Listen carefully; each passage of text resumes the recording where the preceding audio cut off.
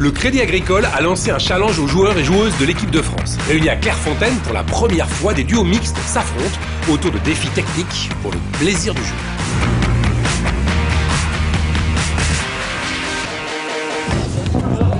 Aujourd'hui, découvrez notre nouveau défi, le match 2 contre 2 avec mini-but.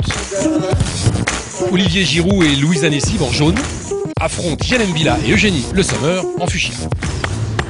Allez, et que les meilleurs gagnent. D'entrée, ce sont les fuchsias qui imposent leur rythme et c'est l'avalanche de buts avec le premier, inscrit par Yann Mbila. Le second arrive juste après et c'est Eugénie Le Sommer qui l'inscrit. Le troisième aussi. Bien vu ça, Eugénie. Les fuchsias qui maintiennent la pression sur l'équipe jaune et c'est le quatrième but marqué par Eugénie Le Sommer. Les jaunes qui sont complètement dépassés. Superbe passe de l'extérieur du pied d'Eugénie Le Sommer. 5-0, le festival Mbila Le Sommer continue. Trop fort les fuchsias, Olivier Giroud? Ah mais attends, ils sprintent et tout là. Ils sont au-dessus. Nous on se donne à fond, nous dès qu'il y a quelque chose, nous les gagneurs, nous pas compétiteurs.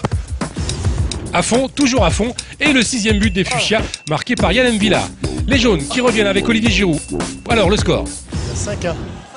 6. 6. Ah ouais?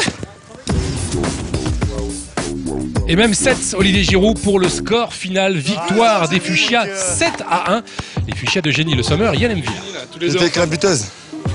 On a gagné. Yann Mbila qui a toujours le triomphe modeste. Plus 20 on leur a mis. Plus 20. On a joué nos vrais rôles. Je récupère, je donne un marque. C'est tout. Simple en fait, non? Pas de défenseur. Rendez-vous au prochain épisode pour un nouveau Défi à Clairefontaine.